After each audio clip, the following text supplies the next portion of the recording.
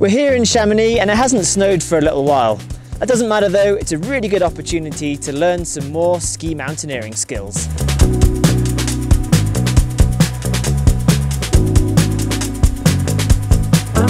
You join me here at Brevant, and just behind me is the famous Couloir. Now, in good years and with good snow, you can ski in, and some people even just straight line through. But at the moment, with the lack of snow, we're going to have to do an abseil to get in. So we're going to have a look at the system that I'm going to use today, and a few other bits and pieces that might be useful for abseiling into a couloir like this. So first things first, we're going to need a harness. Now, I like to use a ski mountaineering type harness, something that's easy to get on and off when you've got your skis on your feet. The reason for that is we might abseil down this couloir, and then when we get to the bottom of the abseils, we might want to quickly take our harness off and throw it into the bag.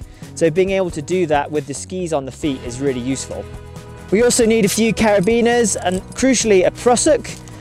Another thing I'd really recommend is a Searle connect adjust like this. It's a really useful way to clip yourself to the anchor and get the tension right so you can stay weighted down onto the anchor.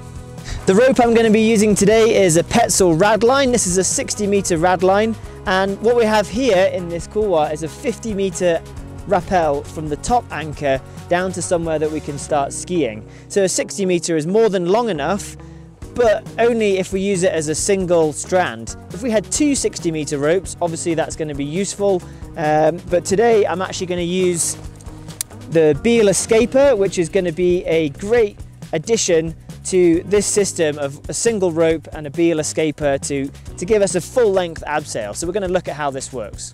So I like to have my rope pre-stacked into just a basic stuff sack like this. This is from a sleeping bag, I think. What I've done is cut two holes in the end, and I've tied a figure of eight, a rethreaded figure of eight inside, stacked all the rope in, and all I need to do is tie this end through the Beal escaper and throw that into the couloir, and we're ready to abseil. The benefit with that system is you can get the rope all the way down so you know where it is, and you can keep it out of the way of your crampons if you're wearing those, or your skis if you have those on your feet. So when you arrive at the couloir, the first thing you need to decide is whether you're going to keep your skis on your feet or whether you're going to take them off and put them onto the outside of your rucksack. Now there's pros and cons of both, but what I would say is if there's a rock step to go over, it's definitely preferable to take the skis off and put them on the bag. And that's what we're going to do today.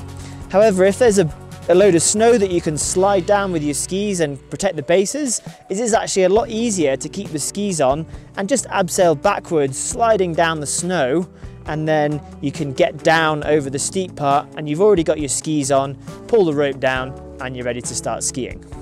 Just a quick disclaimer before we crack on, this video is really just designed to inspire you to go out and learn these tricks and tips. What I would say is the best thing to do is go out with a guide like myself and learn exactly what you need to do step by step, starting with all the basics and working your way through so you can do it safely and not have any accidents.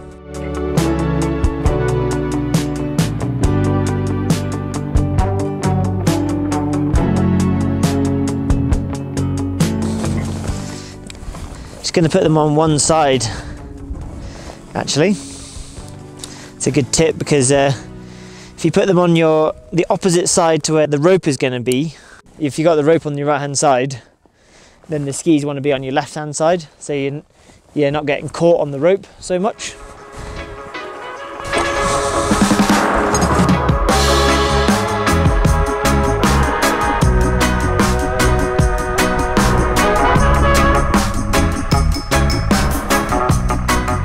Okay, so set up my ready to abseil. I've got my prusik clipped through my belay loop down here. I've got my lanyard, and in the middle of it I've tied a clove hitch and put a ball lock carabiner on rather than a twist lock or a screw gate. I put a ball lock carabiner on here. Just think that's a little bit better to use with an Italian hitch on the rope. And then coming up we've got my connector, and then I've made a little extender down here because the anchor's quite high because there's supposed to be a bit more snow here. And I've threaded up the Beal escaper over here and just made sure that this black line is below all these thread points. If you don't know how to use that, check out the manual and make sure you know how to use these guys before you dive into using them. The idea is that I can get down to the bottom and I pull it multiple times and it works its way up through.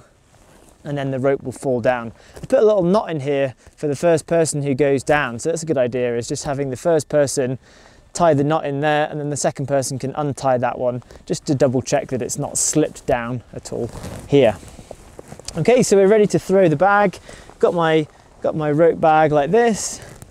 Just gonna make sure there's nobody below. I'm just gonna open the top of the bag just a little bit like that. I'm just gonna give it a shout just in case somebody's below or they're climbing up the couloir, for example. Okay, attention, cut!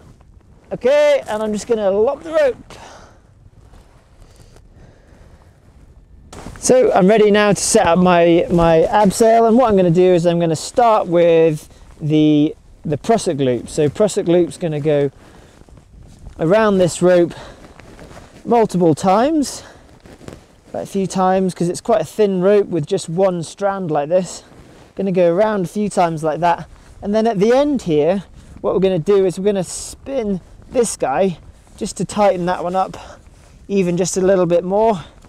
And we're going to clip that one in there, and that should work as my third hand. And what we're going to do is just double check that that's going to work. So we're going to slide it up, and we're just going to double check that that's going to hold us if we have a little slip and we fall over.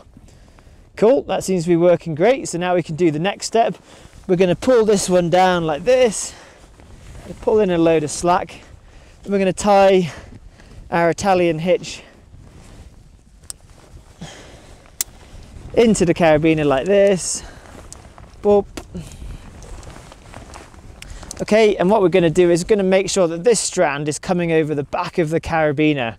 If it's not coming over the back, it's going to be rubbing over this, and it could be opening the gate, so we've got to make sure it's coming over the back.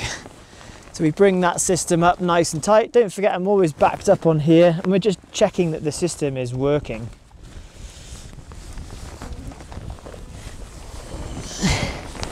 Okay, so as you can see, hands free, I'm being held nicely by the system. Check all the gates are screwed up nicely.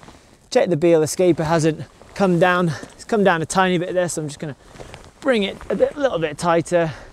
Double check everything again, check the knot, check the Italian hitch, check the prusik, check the carabiner, make sure the gate's closed up, and just make sure that I'm really happy before I'm going to come out of this this final attachment here and start my abseil.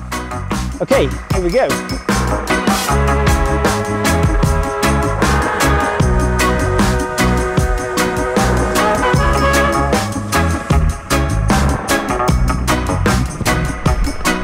Maybe see why we took the skis off today.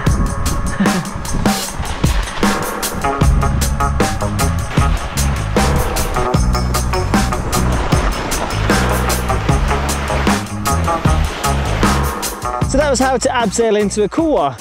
And remember, there's a lot that goes into this, so there's really worthwhile hiring a guide to figure this sort of stuff out. If you've got an idea for another video, why don't you write a comment down below. Otherwise, hit that subscribe button, give us a thumbs up, and I'll see you in the next one. Cheers, guys.